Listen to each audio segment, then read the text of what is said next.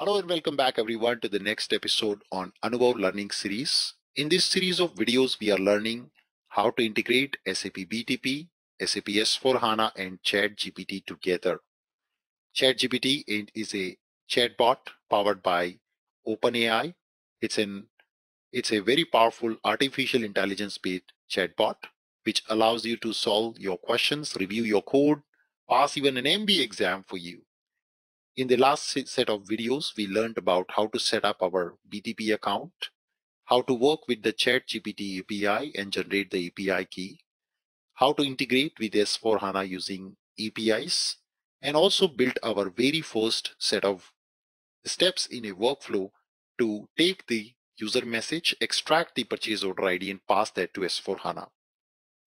If you've not seen the previous videos of this series, I will put the link in the description of this video. You can go ahead and check the same.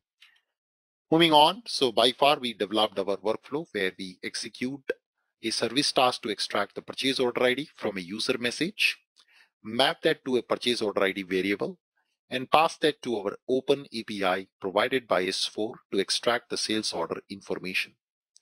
We got the sales order information in a JSON format. Our next step will be to prepare an email out of this response. So we can say sales order info.d.results, and we're going to pass these results to the Chat GPT to be able to get a mail performer ready. So let's go ahead and create another script task to prepare our payload to be sent to Chat GPT. I'm going to create a script task and let's call it as prepare payload for email, generating an email, and we're going to create a new file, prepare GPT or prepare email payload JS, and we create this script. And in this script, we are going to first read this information which we received from sales order info.d.results of 0. So let's do that.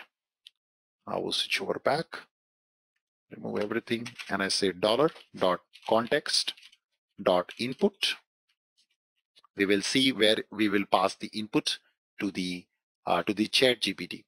But now we have the information here in the sales order info in the context. So $.context.sales order info .d.results of 0. That's the payload. But if you remember, the Chat GPT payload was this one, model, message, and temperature. So I'm going to prepare that payload, entire payload at runtime. So .input, .messages, .content. Yeah. So that is what we will be using. So I can come here to $.context.input, .messages. Messages, I hope, is an array. There is a 0th item called content.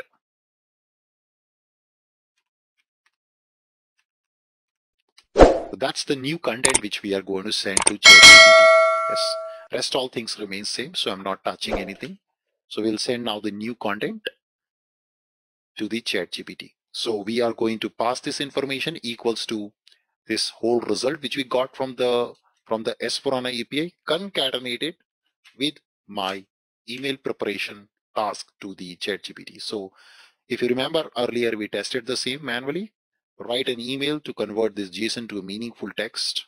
Yes, that is what we did. Keeping in mind the customer asked for the purchase order status. If the status returns A, it means none of the items are delivered at the moment.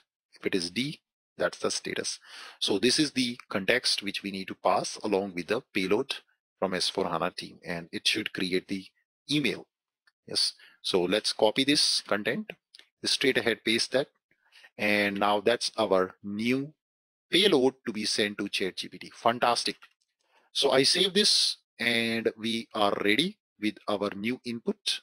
So that is the input which we are going to pass. So let's create a new task, which is the service task, again to call ChatGPT. We are going to reference the first task where you use ChatGPT and completions. So we can come back, pass the path, pass the destination name. It's going to be a post call with the input context. So that also I get. That's my input. And finally, we will receive the mail body. Yes, that's what we're going to receive. So let's create mail body. This is a new variable called mail body, which we are going to trigger and send it to the email. So let's add a final email task right after this. My mail body is prepared by Chat GPT, and I will be using it to send email to customer. Go to details. We are going to send email to my personal mail ID, anubhav.abap@gmail.com. That's my mail ID. And we are going to say hello, hey customer, or hey. I can now put the context information. So in the context, we also have the sold to party information. So $.salesorder.d.results of 0.sold to party. That information I can also extract and put that here. So I can say $context dot sales order info dot d dot results of 0 dot sold to party. Wow. Hey, this customer name, here is your order status. Yes. And we can just simply pass the mail body, which was prepared over here, to this documentation, and we're good to go. So this should trigger an email now at runtime to the customer based on our data. Makes sense. Makes sense. To my mail ID. So I'm going to receive an email live in action once everything is complete. Okay, so let's build to the last step. And we are going to deploy. Build is done. Let's deploy the latest status of my workflow. So it has got BTP, it has got BTP workflow, it has got APIs, it has got Chat GPT, it has got S4HANA, it has got script task, everything all in one. Wow. Wow. Awesome. So now it's deploying. It's done. Let's go back to the system. I will also show you my mailbox in a minute. So before I start anything, let me show you my mailbox.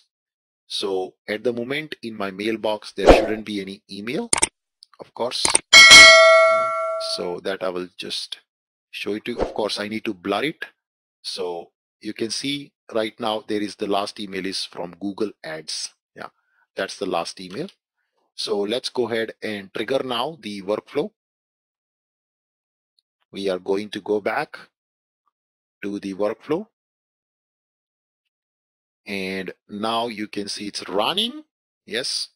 And in about few seconds, you're going to see magic. So you see mail body is also ready. And you see it's got message and content. Oh, I've done a mistake. So I've taken the whole mail body and sent it to the user. I should have taken the mail body dot choices dot message dot content. I'm so sorry, guys. I need to just change a bit. Otherwise, this mail body is not going to look good to the user. So we can come back to put dot choices of 0 dot message dot content. That's the exact mail I should send. Okay, let me rebuild. I will be sharing this entire workflow with all of you in the description of this video. You can download entire workflow and upload it in your BTP account with just one click, and you'll be good to go. So let me deploy again. We're going to trigger another email. So an automated email has to come to my mailbox. You see it is still deploying my workflow.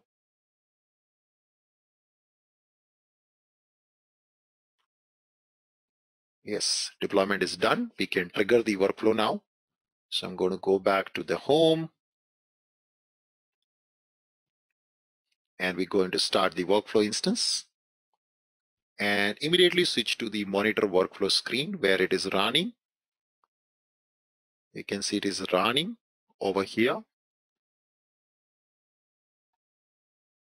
And now we need to go back and just refresh. It's completed, guys. It's done.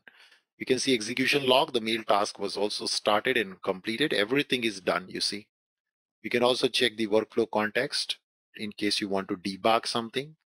You want to investigate if everything is working or not. You can always go ahead and check like this. So what do you expect now? You do expect an email. And yes, there you go. Hey, the sold to party. Here is your order status. And there you go. We hope to see this email finds you well. You've reached out to us regarding your purchase order. After checking the status, we found that status is A, which means it's not yet delivered. We hope to see this information helps you to track in the progress, and we'll let you know for further questions and concerns.